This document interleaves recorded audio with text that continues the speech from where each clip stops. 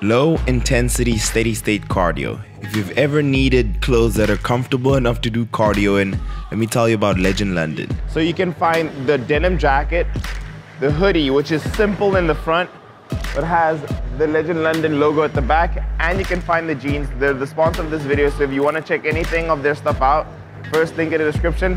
Let's kick it off. Cardio ranks as one of the most important tools for fat loss. Comparing 2017 and 2018, there was one piece of cardio I failed to incorporate because it was too easy. And this was only to my detriment. Finally, when I incorporated low intensity steady state cardio, it was the final piece I needed to achieve the sub 10% body fat look. If you want to burn calories and lose fat faster without even breaking a sweat, you've come to the right place. All you're going to do is something that you've been doing every day since you were 9 to 12 months old, and that you'll be doing for the rest of your life. Of course, it's no high intensity interval training, but this form of cardio needs more attention than it gets. Low intensity, steady state cardio. Walking doesn't seem to qualify as a cardio workout because, well, it's easy. And when it comes to exercise, easy is usually equated with worthless. Yes, the best results generally come from strenuous activity like heavy weightlifting and high intensity interval training, as we've covered in the previous video, but that doesn't mean there's no place for low intensity exercise like walking. But before I take you onto the easiest cardio to lose fat faster, do me a favor. I work my ass off on these videos and it only takes a millisecond for the YouTube algorithm. Hit the video with a like, and if you're new, subscribe. But let's jump into the science and let me make my case. A study conducted by scientists at California State University with college men and women found that subjects that ran a 10-minute mile burned about 190 calories. Subjects that walked a 19-minute mile burned fewer calories, of course, but it's not as few as you may think, about 111 calories. It would be criminal to your progress not to add a 20-minute walk to your daily routine and burn that extra 100+ calories. Walking may not burn many calories, but the calories it does burn come primarily from fat stores. Another study by the University of Texas Medical Branch states, peripheral lipolysis was stimulated maximally at the lowest exercise intensity, and fatty acid release into the plasma decreased with increasing exercise intensity. You see, you burn both fat and carbs when you exercise, and the proportions vary with intensity. As the intensity increases, so does the reliance upon muscle glycogen for energy over fat stores. And this is why very low intensity activity like walking taps mainly into fat stores for energy, whereas high intensity exercise pulls much more heavily from carbohydrate stores. This is also why some people think that low intensity steady state cardio is best for losing weight. When it comes to losing fat, every calorie burned helps, so even relatively small amounts of walking will help you reach your goal faster. If you ever looked for advice on how to lose fat faster, especially with hip, belly, thigh fat, you've probably read about exercising on an empty stomach. Well, exercising when your stomach feels empty won't necessarily help you burn or lose more fat faster, but exercising in a fasted state will.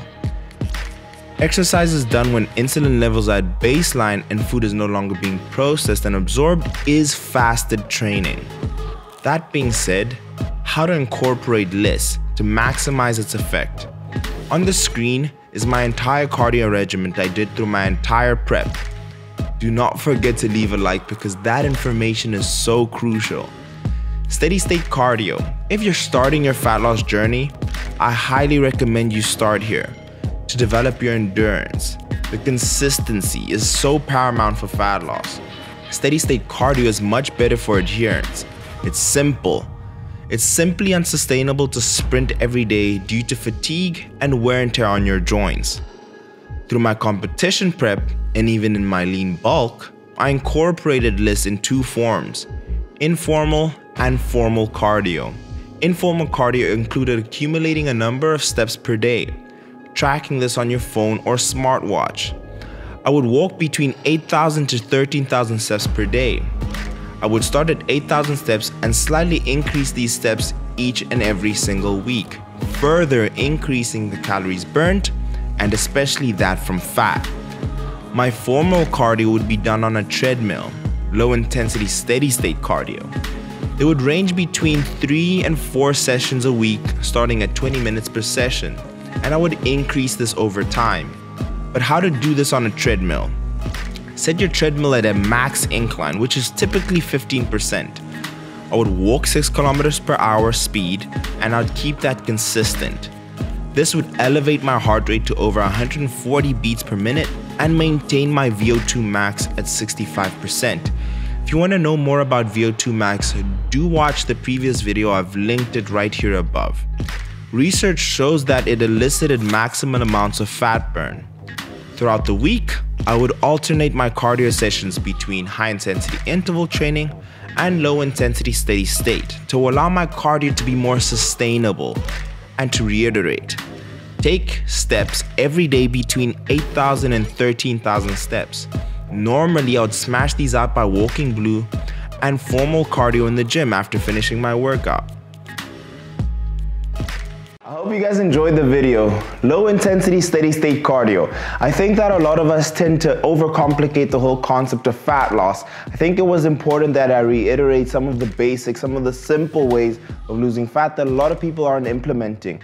And as you saw, the differences between the year and alternating with having some Liss in your regime is going to be extremely beneficial in the long term because of sustainability.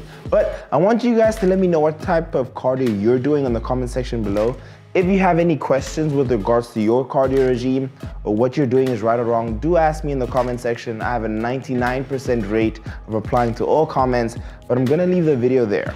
A little hint for the next video, which is exciting.